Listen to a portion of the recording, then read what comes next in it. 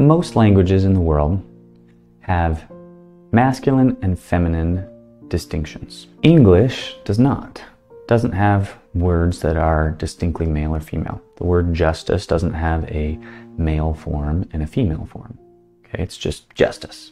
The Book of Mormon was translated from Reformed Egyptian, which basically means it was a combination of Hebrew and Egyptian. Guess what? Both Hebrew and Egyptian do have masculine and feminine terminology. They have words that are distinctly male or female. So what happens when you are translating from a language that does have gender-specific terminology into a language like English that does not have male or female verbs? Well, you get scriptures like this. Behold, justice exerciseth all his demands, and also mercy claimeth all which is her own. Why is this really important? You have to remember the process.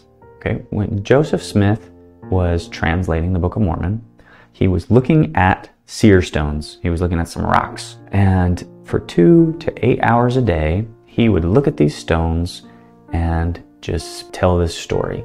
Somebody else would write down what he has dictated. So, not only in his early 20s, with a formal education that stopped at 3rd grade, did he have to be able to look at some stones and just tell a story.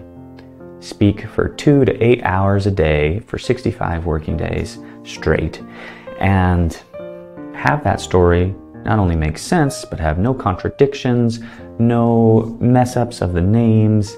It just flows and works. Not only does he have to do that, but he also apparently would have to have been familiar enough with both Hebrew and Egyptian to know that, hey, I'm supposed to be translating this from those languages, and in those languages, these words that I'm about to make up for this story, those are male or those are female. So I have to properly translate them and give them a specific gender identification. For example, like this verse that I've just read, where it says, justice exerciseth all his demands, and also mercy claimeth all which is her own. So he would have had to be so familiar with these languages. It is my understanding that you have mastered the languages of all the indigenous population from here to the Pacific.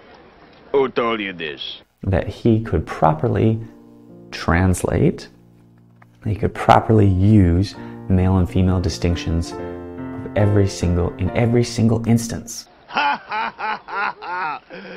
Why do I laugh? You see, of the hundreds of languages that I speak fluent, this is not one of them. In every single instance, it correctly matches both Hebrew and Egyptian.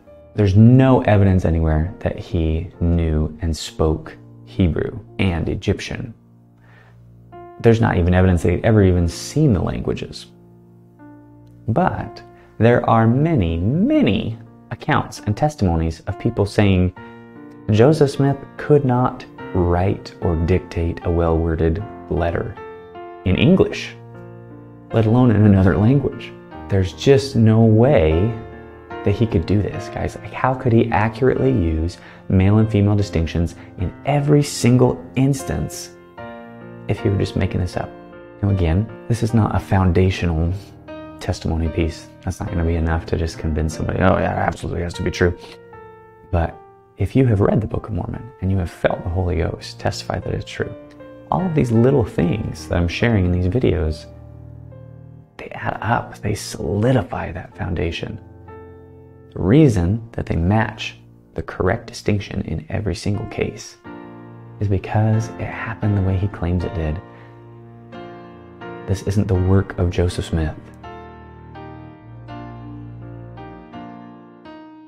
This is the work of God.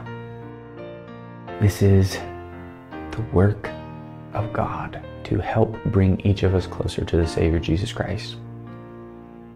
And if you will study the Book of Mormon side by side with the Bible,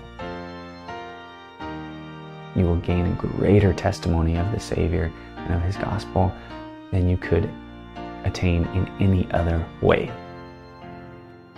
And I say this in the name of Jesus Christ. Amen.